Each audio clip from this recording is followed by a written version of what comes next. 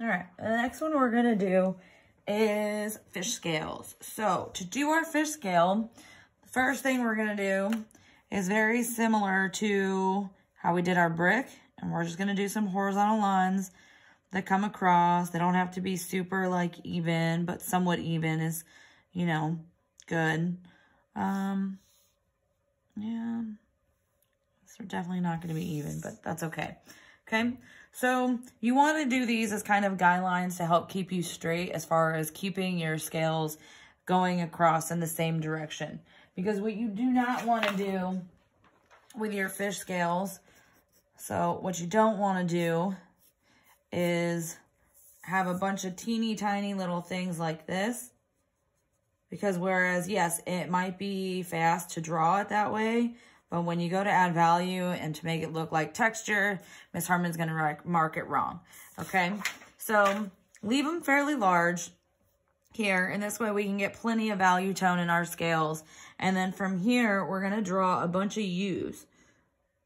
So you're gonna go all the way down to the line that you drew in this U shape, nice and slow. Nice and slow. Big fat U's. My last one's just gonna go whoop off the page, okay? So then your fish scales are kind of like a half drop pattern. So we're gonna wanna go halfway in between the first one, halfway in between the second one, halfway between the second one to the third one, and so on and so forth. So I'm gonna take this and it's gonna go all the way down to my line, curve around, and then come back up. Come down, curve around, and go back up. Come down, curve around, and I can't go up because the center of mine would be about over there, okay? I'm gonna do the same thing with this one so that it goes off the page so it looks complete down and over that way, okay? Then I'm gonna do the same thing for the next one. Halfway to the first to the second, halfway to the second to the third, and so on and so forth.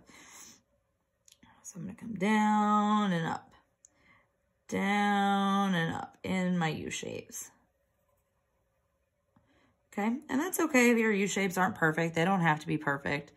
And then for the next one, we're just gonna draw some lines in here because I don't really have enough room to finish. Okay, so you can go back and erase these lines if you want to. You don't really need to because we're gonna shade over them anyway. So it would really just be a waste of time. But now, to make these look like textures and not just a bunch of lines, I have to go in and add my value to it. And then when I do that, I'm gonna start with my second row. It's just because that's where I like to start. In between where the scales overlap is gonna be nice and dark because I wanna show that there's a shadow or they're layering on top of each other. And then as I come farther down, it's going to get lighter. And just like everything else, when you shade stuff like this, you want to make sure that you're doing it individually, not as a whole. And I want to make sure I leave a nice highlight around the edge of my scales because I think it looks nice that way. And it helps them to stand out if you have that nice highlight. Okay? And I'm going to continue to do that for every scale. Every individual scale.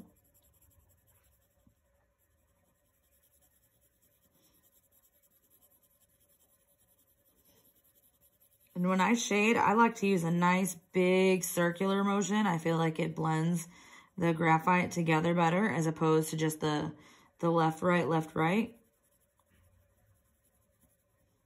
And again, you can see where I'm leaving my highlights around the edges, okay?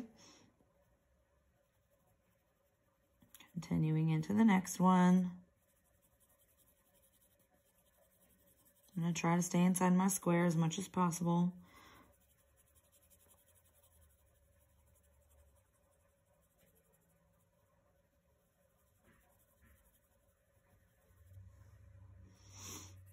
And can't forget about this guy over here.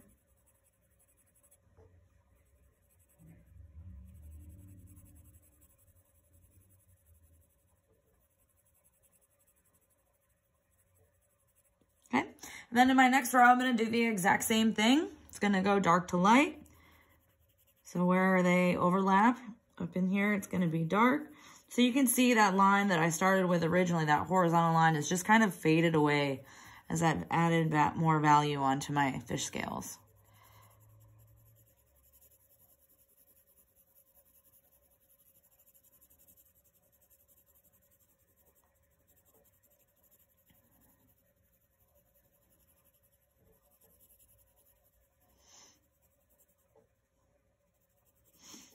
And I'm still using the chiseled edge of my pencil because I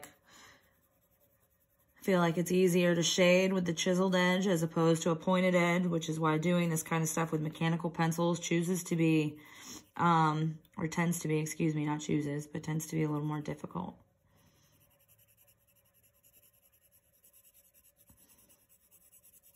It's not saying that you can't with a mechanical pencil. It's just saying that it can be more challenging. Some people are quite good at it. Myself, I prefer a wooden pencil.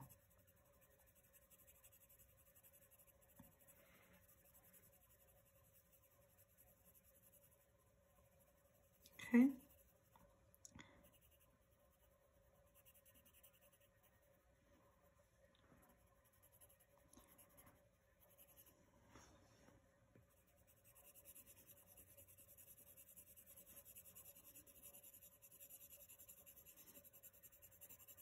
And again, it's not a ton of pressure that I put on the pencil in order to get the darker value tones. It's just a layering.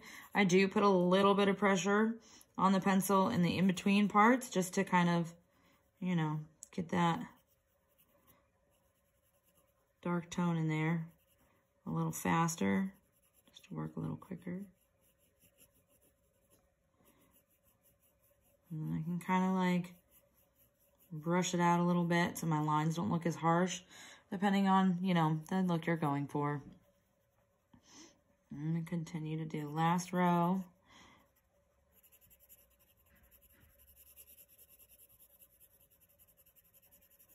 I forgot about this little guy over here. Can't forget him. He wants to get shaded too.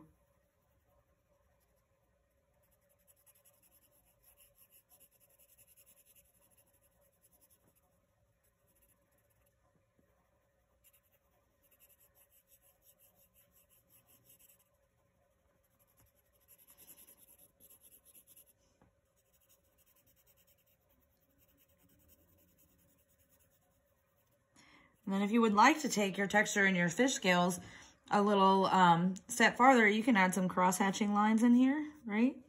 So I can do some hefty lines, some textural lines within my shading as well. So my lines are kind of feathered out a little bit on mine. Well, these aren't cross-hatching. If you wanted to, you could go in and add some cross-hatching lines to get some farther texture, or you can just leave like hatching lines here. It's entirely up to you. It just depends on the look you're going for with your scales. And when I shade my top scales, I'm going to do the same thing, dark to light, a nice highlight on the bottom.